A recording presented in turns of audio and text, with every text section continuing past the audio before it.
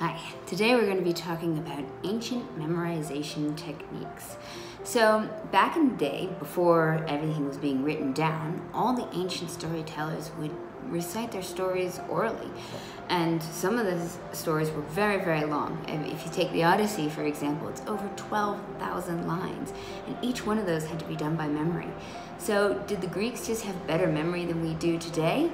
Well, probably not. What they did have was very important methods and techniques that enabled them to remember elaborate pieces of information.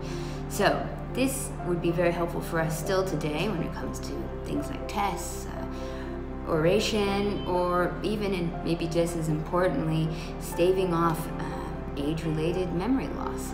So let's talk about how this happened. So the story goes, as told by Cicero, that there was once this lyric poet who had been called to a banquet in order to recite his lyric poetry. After doing his recitation, he was called outside. But unfortunately at this time, the entire banquet roof collapsed, killing everybody inside and mangling them beyond recognition. Unfortunately, this made identifying the bodies very difficult, and which was necessary to give them proper burials, something very important back then. So the lyric poet had to come up with a way to figure out who was who. And he did this by remembering where everybody sat at the table. And this made him realize that he could remember just about anything if he associated it with a physical, visual location.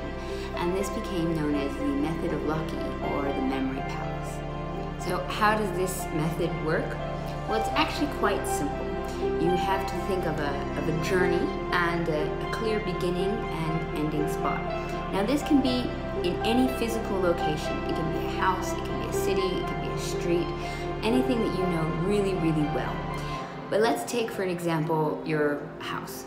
Now what you do is you go into each room and you identify a very large piece of furniture or decoration, something that really stands out, and you associate one piece of information that you're supposed to remember with that object. And you really should only have one per room, but you can add to this with sounds or smells. And so you go through each individual room and you assign something to remember. The method of Loki was very popular in the ancient world and was actually used quite often up until the 17th century. However, modern research has shown that it is an extremely effective way to remember even today. So how about you try a simple activity? You can write down your shopping list, for instance, and you know, take it back up if you like.